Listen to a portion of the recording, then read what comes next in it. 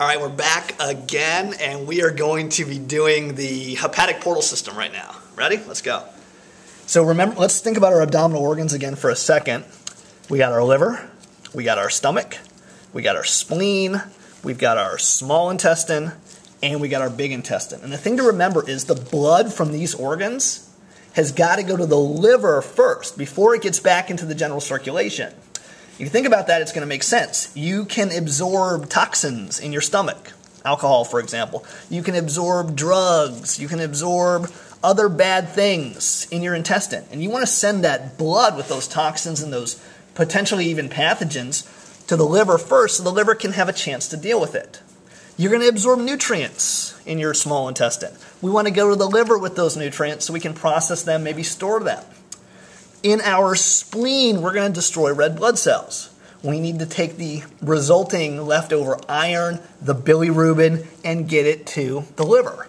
So we got to see how blood vessels are going to go from these organs to the liver.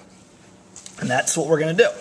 Now, what I like to do is I like to take my intestines and toss them to the cat's right.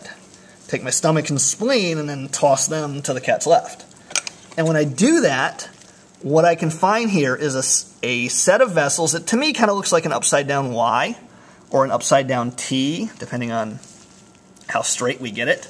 But this big one right here that the probe is under, the one that I'm touching with the probe right there, that big one is the hepatic portal vein. It's called hepatic because it's going to the liver. It's a weird vein in that it's going to the liver as opposed to just going straight back eventually towards the heart. So this hepatic portal vein right here is formed by the junction of two veins. I've got a superior mesenteric vein right here, and I've got a gastrosplenic vein right here. Gastrosplenic, the name tells you exactly where it's coming from. Gastro, stomach, splenic, spleen. And if we follow this guy back, so here's my gastrosplenic vein again, here's my hepatic portal vein again. If we follow the gastrosplenic vein back, we are going to eventually find a gastric vein and a splenic vein. I say splenic. Should I say splenic? I don't know. I say splenic. You say splenic? Yeah. Awesome. So either we're both right or both wrong. Good deal. So let's come back. We got our gastrosplenic vein. We got our hepatic portal vein. We got our superior mesenteric vein.